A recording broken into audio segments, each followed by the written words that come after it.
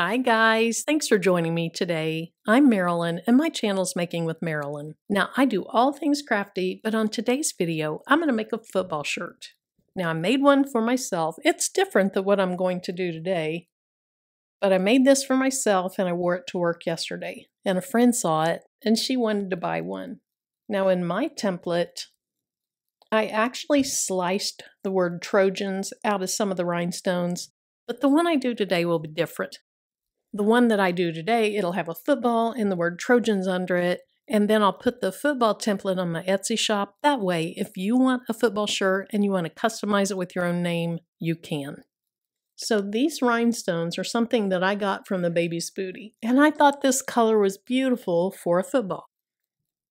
The name of the color is Coffee, and let me show them to you a little bit more closely. Don't you think those are the perfect color for a football? So for today's video, I'm going to use this black shirt. I'm going to use some white HTV, and this is Angie Easy HTV by Hippo. I did receive this for free to try out. I tried it out on my last video or the one before that, and I really did love it. So I'm going to use it on this shirt. Then for the gold part, I have a different brand of HTV. I think this is called Firefly. I bought it in a huge bundle. You get a little bit of a lot of different colors, and I'll put a link to this in the video description as well. I'll put a link to a lot of these things in the video description. Then I'll use my rhinestone template. I'll brush the stones in with this little brush. If I need to move any around, I have this rhinestone picker tool.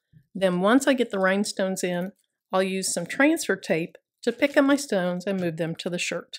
Then I'll press them on with my heat press. Now I've already cleaned my shirt and I just used a lint roller for that.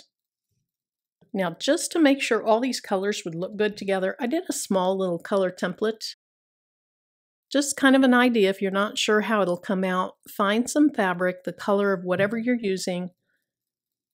Those are the two colors of HTV and the rhinestones I'm using, and I thought it looked really good together. So we're going with that. It's also a way you can show your customer what it'll look like. So I'm going to go ahead and jump on the computer, show you the design, and then I'll meet you right back here. Now, I actually did my rhinestone template in Silhouette Business Edition. I have to use that edition because I don't use a silhouette cut. And since the Business Edition is the only version that lets you save your files as SVGs, that's the one that I use. So let's go ahead and bring my template into Cricut. I'll say New Project, Upload. Now here's the prior shirt that I did, the one that had Trojans cut out of the rhinestones, and unfortunately, when I made that template, I didn't save a copy of the football before I destroyed it. So I ended up spending quite a bit of time today redoing that football. All right, so I'll say upload images. I can either browse for it and find the file, or I see it on my desktop. I'll just drag it over. Now it says it's a large image, but that was real time. I did not speed it up. It really didn't take very long. Now notice that in my file name, I have the dimensions of my design. And that'll be important because most of the time when I bring a design into Cricut, they don't come in at the right size. If you have the size of your file in your dimensions, you're always going to know what size it should be. And especially with rhinestone templates, that is extremely important because those holes have to be a certain size. Okay, so I'll say upload.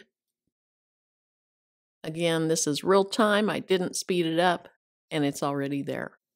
So I'll click on this image and I'll say add to canvas. And look at that, it came in at the right size. That is unbelievable. That almost never happens. So if you buy this off of Etsy, maybe it'll come in the right size, maybe it won't. Just make sure. Well, let me show you how you would resize it.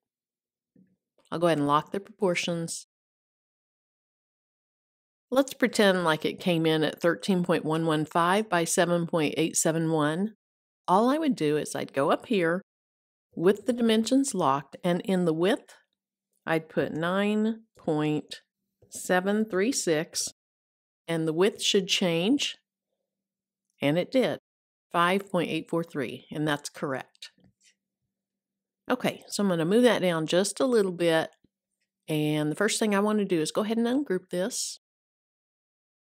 And then I've select the laces and the outside, and I want to turn that white. I'm going to use white HTV for that, so I'm just doing that to kind of keep it straight.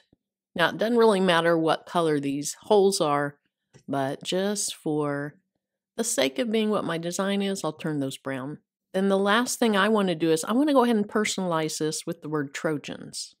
So in all caps, I'm typing Trojans,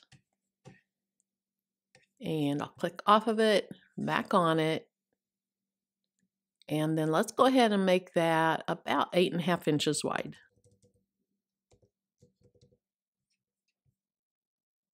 Now, before I get too far, I probably should actually find the font that I want, and the font that I want is Varsity. So I clicked on Fonts.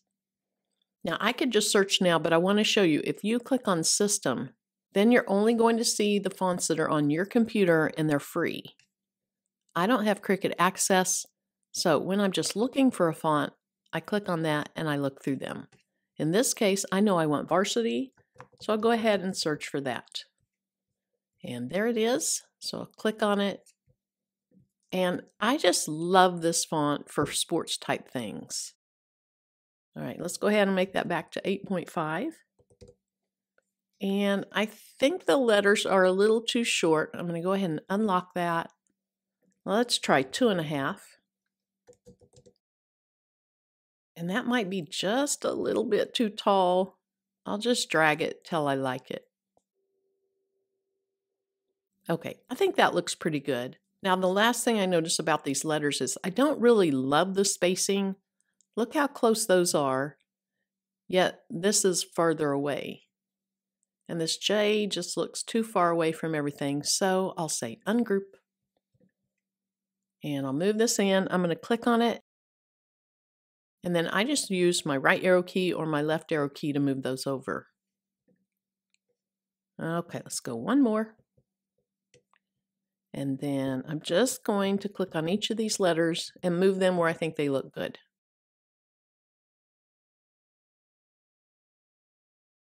Okay, I'm going to move that back to the left just a little bit, and that looks good. So I'll select all those, and I'm actually going to say attach so that they cut like that. Now my word Trojans is going to be gold, so let's go ahead and turn that kind of a yellowy gold. Now, if I was using white for this, then I would take my laces and my outside, I would add Trojans to it, and then I would line those up. But I'm cutting in 3 different colors, so I don't really need to do that. Now, the last thing I need to consider is with HTV, you have to mirror that. At least most HTVs you do if you're not using a mask. And I like to go ahead and mirror mine in the design. That way, I don't have to worry about forgetting. So I've selected Trojans, and I'll say flip horizontal. And then I'm going to select right over here. That's the white part of the football. I'll say flip horizontal.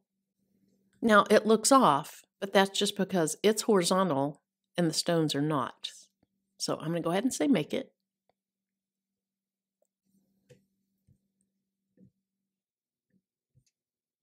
Now with the HTVs that I'm using, I just use this everyday iron-on setting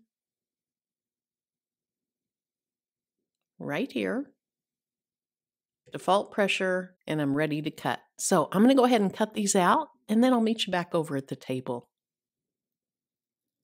Okay, so as I did this, I realized that I didn't say I'd be using a weeding tool, and then I will probably also use a Teflon sheet. So it's a couple more supplies that you might need. So with HTV, typically it's super easy to weed.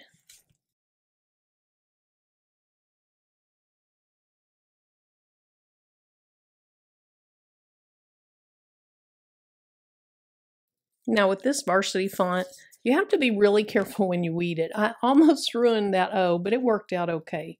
But if you use this font, just be super careful. There's so many little cuts and pieces in there that you have to kind of think about it. And that's something I forget to do once in a while.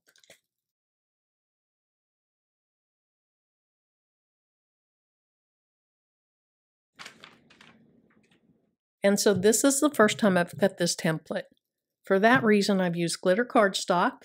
I want to make sure it works well, and then if it does, I'll go ahead and cut it out of the flock. Everything works so much more smoothly with the flock as far as brushing your rhinestones in.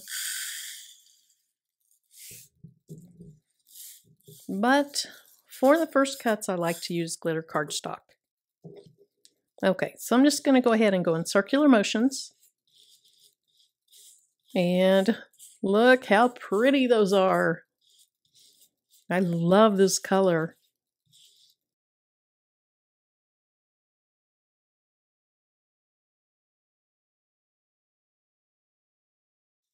Okay, so even though there's quite a few holes for me to fill in, I'll spend a few minutes doing that. Then we'll pick this up and get it on the shirt.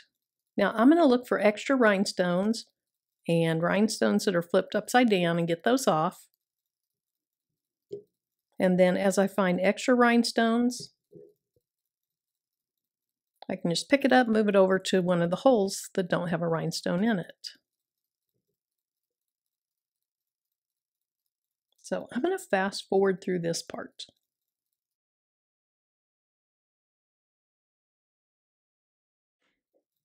Okay, so it's time to go ahead and pick these up. I have my transfer tape here. It's on a white backing, and you can reuse this until it's not sticky enough to pick up your rhinestones. And I have used this, so hopefully it's still pretty good.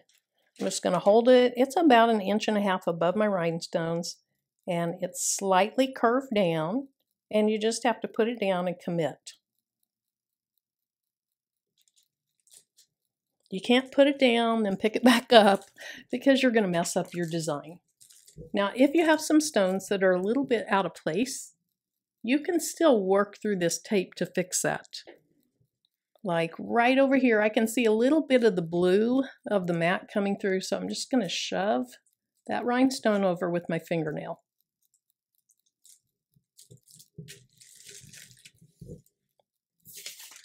Then since I've used this before, I'm putting this cover, or actually this is the backing over it, and pushing down pretty hard so that I get good adhesion between the transfer tape and the front of the rhinestones. All right, so let's see if that worked.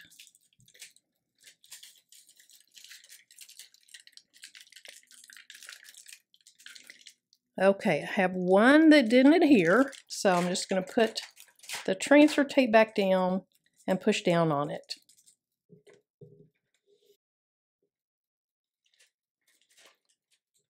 Then I like to just keep pulling mine back and letting it set on its back side.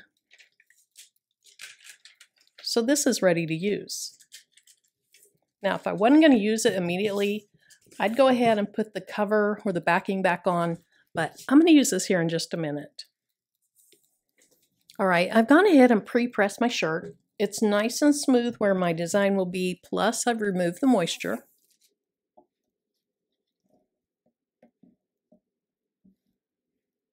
And fortunately, the heat transfer vinyls that I'm using, you can use the same temperature and the same amount of time.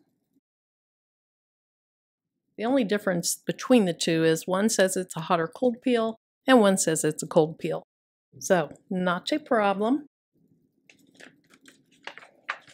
And then since all the rhinestones go inside here, I don't have to worry about putting my rhinestones on to see if they're in the right place. Okay, I'm going to go ahead and fold this in two and get the center, and then try to have that roughly below the center of the collar. Since it's a V-neck, I don't need to come down 3 inches.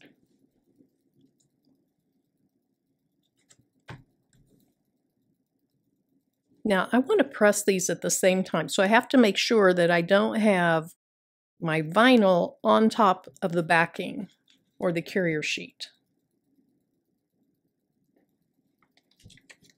I'll go ahead and find the center again.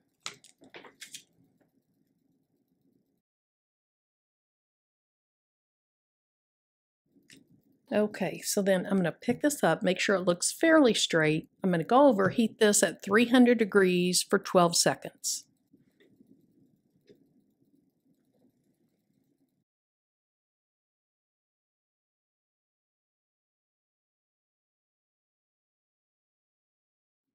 All right, since I don't remember which one could be peeled hot or cold and which one had to be cold, I'm just going to let this cool down before I take any of the backing off. All right, let me go ahead and see if this is coming off easily.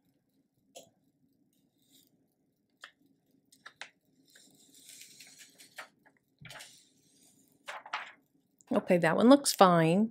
If you go ahead and peel something when it's still hot and it was supposed to be a cold peel, it can stretch and get little ripples in it. It is not attractive. So if it says to wait, you really should wait.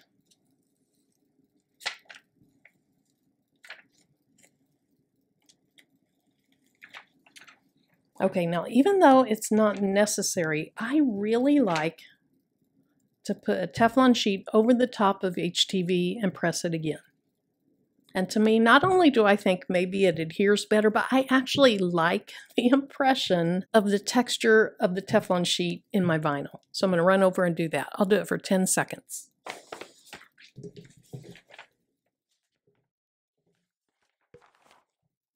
Yeah, I think I actually got a little bitty piece of HTV right here. So, does anyone know how I can get that little fleck of HTV off? If you do, put it in the comment section.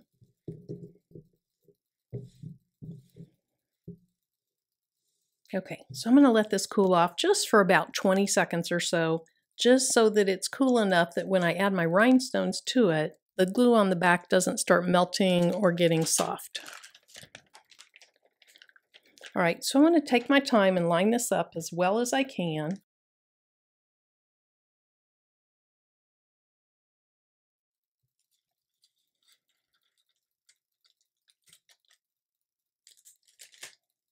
Okay, I think that's better. Now, if you make your own templates, you want to make sure that you don't have rhinestones on top of HTV, because they are not going to stick through the wash on that HTV.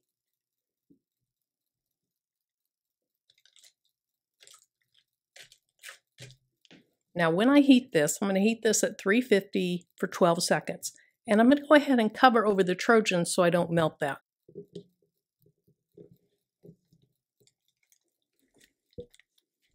Okay, while I was moving this around to get it placed just right, I had 2 stones that came off. I think it's because the transfer tape isn't very sticky anymore. So I'm going to have to place 2 of those by hand.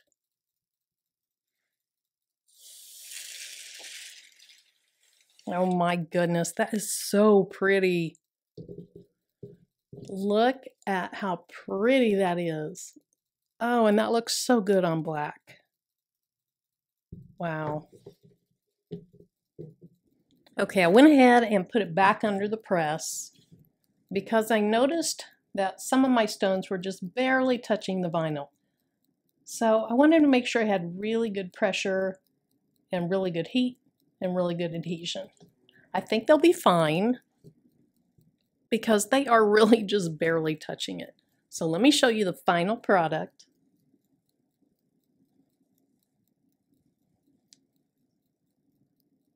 Isn't that gorgeous? I love it. And I think my friend will too. So thanks so much for joining me. I really appreciate it. If you haven't subscribed yet, please make sure you do that. Then click the bell and select the all notification. That way YouTube lets you know anytime I upload new content. Also, don't forget, if you know how to get this little bitty piece of HTV off, see how tiny it is, but it's white and it shows up on this black shirt? Then let me know.